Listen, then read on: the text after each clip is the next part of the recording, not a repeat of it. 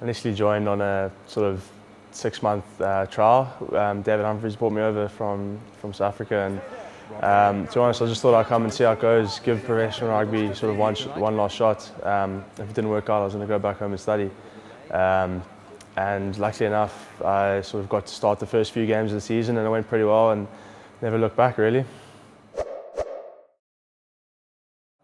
Yeah, like I've said before, it's a massive honour to be a club captain, especially doing it with Trimby. Ulster is a massive province, and it's got so much history here, and you look at the club captains before you, and it really is a massive honour to be a part of that club. But we've got a great squad here, and the guys all help you out a lot. They've all really encouraged me and made it such an easy transition. So it's been a pretty exciting time, and I'm really looking forward to see how it goes the rest of the season. There's been many highlights. Obviously, just being able to play for Ulster week in, week out, get to travel Europe and play in some pretty extraordinary games in big European matches. And I guess the main thing for me is the lifelong friends I made at Ulster. There's guys in the squad now that I'll be friends with for life, and they're such special people and such a special squad. So I think those are probably the big memories I'll take from playing for Ulster.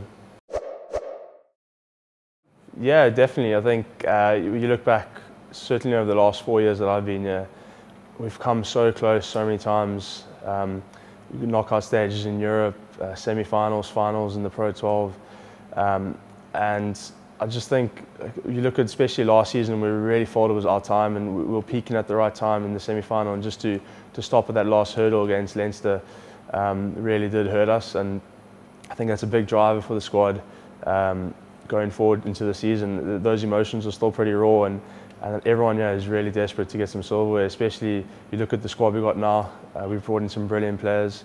We have some guys stepping up from the academy, and I think Ulster's just in a very good place at the moment. So there's a real good vibe going around the squad, and Kessie's come in for his first full pre-season. So like I said, very exciting time. Everyone's working hard, and we're looking to do a job this year.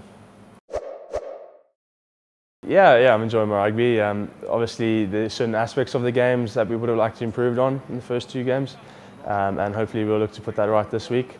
But in terms of the tries, I'm just sitting at the back of them all the forwards are doing the hard work, and I'm just the lucky guy, I guess, to dot the ball down. But the maul is something that we've really worked on. We've improved last season, and we wanted to improve again this season. So you can see the boys are really working in the training sessions, and Alan Clark's giving us the pointers that we need. And hopefully it's going to be a massive weapon for us this year.